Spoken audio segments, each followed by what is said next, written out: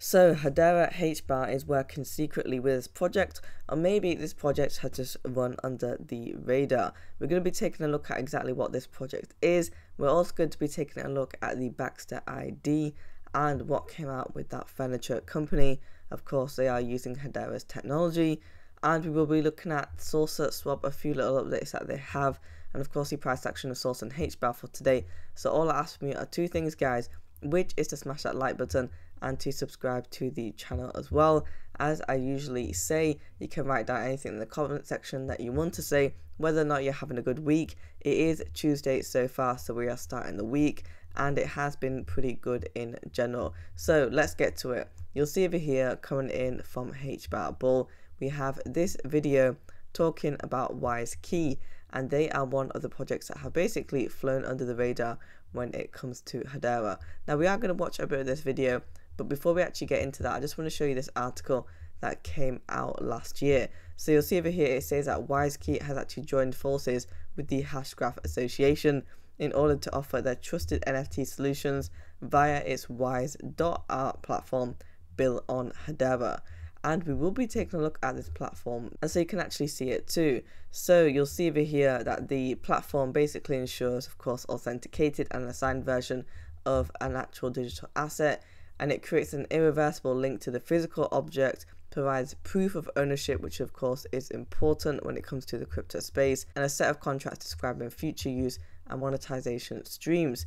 And the NFT platform is secured by WiseKey's various security technologies, enabling the authentication of physical objects as well as digital assets in a safe end-to-end environment. And another thing that is very important in cryptocurrency, not only is it to do with authentication and proof of ownership, but we have anonymity. A lot of people do like to stay anonymous when it comes to their trading. So the platform allows trading of these NFTs into WiseKey's own trust-in coin cryptocurrency, meaning that anyone that participates when it comes to the trading will be anonymous and then you won't be identified. And of course, this is at your own will if you choose to do so, and while ensuring the necessary KYC processes to avoid unwanted activity on the marketplace. Built on Hedera, of course, WiseID is a trusted identity service that enables access to the web and mobile applications with strong authentication techniques.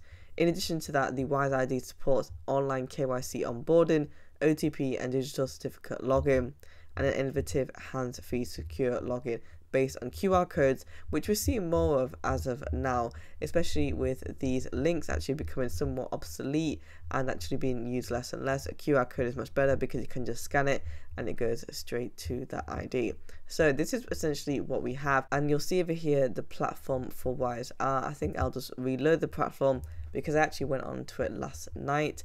So you'll see over here that we have Wise Art. You've got all the items, you've got art, collectibles, contemporary, digital, jewelry, music, philanthropy and photography, and of course you can see how much everything is going for.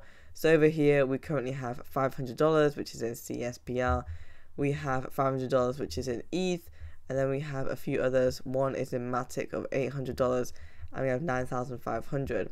So you'll see the different types of artwork that we have, but so far it seems pretty alright as a platform in general. It's just probably taking a bit longer to load because my Wi-Fi is not as good, and obviously you can see who it's owned by as well. That's the Wise Art platform. Now let's actually dive into the video coming in from WiseKey. Thank you very much, a pleasure, and thank you, Hedera, for the opportunity. So yes, I am the founder of WiseKey, a Swiss listed company on the Nasdaq, cybersecurity, very focused on encryption, and I am also the founder of CLSQ, which is a semiconductor company also listed on the Nasdaq. So two Swiss companies all the way up to the Nasdaq, $400 million raise, companies that are growing very fast. So there we're doing a lot of stuff, we're doing all over Davos, but here what we're doing is two very interesting projects. One is we launched the CL coin yesterday at our event. So this is done with Hedera. So what is CL coin? Is inter-machine payment token. So WiseKey has 19 satellites on orbit. So those are Pico satellites. Those satellites are operationally now. We launched them with SpaceX. Those satellites are low orbit, therefore they detect the sensor technology that we're putting everywhere in connected cars, EV devices. We are putting that into containers. We just had a deal this morning with DP World here, the largest container in the world, 70 million containers per year traffic. And the satellite basically do track and trace technology to the sensor. So all the information from the sensor to the satellite is sent real time. The people can detect where their containers are, if there has been some issue in the container, penetration, and so on. But before, you pay that with fiat, so you have to do very cumber technology in order to get paid, or even to pay the interactions. Now we're doing with tokens. So with conversion with Hedera, we're in a pre-sale process now. We just started yesterday, but basically we are launching a token, which is both a security and payment and utility token that will allow companies to pay with those tokens they use on their machines. So imagine a car that has to pay a parking, imagine a EV plug into electrical device into your car where you have to pay energy. The market of transitions between objects is endless. And if you actually noticed him earlier on in the speech, you would have heard him talk about SpaceX. And this is the most important thing. So of course he did actually start the speech off by thanking Hedera, and they do use Hedera's technology when it comes to the NFT platform, the Wise.art platform. So this is important because WiseKey are in the business of satellites, and he said it was 19 satellites that they have done in the expansion. But also they are currently working, I think, with SpaceX because they were working with the Falcon 9 rocket, and that is to do with these different missions that they currently have. So it goes to show that WiseKey already have some sort of relationship with SpaceX in general. Now, does it mean that Hedera has a relationship with SpaceX? Not really, because of course they're not direct. However, it is some sort of indirect relationship there that they could potentially have. Again, it doesn't mean that SpaceX will be using Hedera, but still, WiseKey are using Hedera, and that's pretty much all that matters, because we could see some sort of developments when it goes forward. Now let's have a look at the price action for today. For SourceSwap, we're currently trading at 10 cents. We are down by 5.53% on the one-day chart. For the 24-hour volume, we're up by 134.8%. So volume is pretty high today. I mean, on the overall market, we are up by 7.51% for the volume and at 67.3 billion. And we are at 1.66 million in the volume. So if we have a look at where we're currently trading for today, we were just at 0.1036. On the 7-day chart, you'll see at the start of the week, we were trading at 0.09363. And then we actually did take this dip to 0.09172. Now we were actually able to climb up in the later part of the week all the way to roughly around about that 10 cent level, so 0.1075, just below 11 cents. That was pretty nice actually.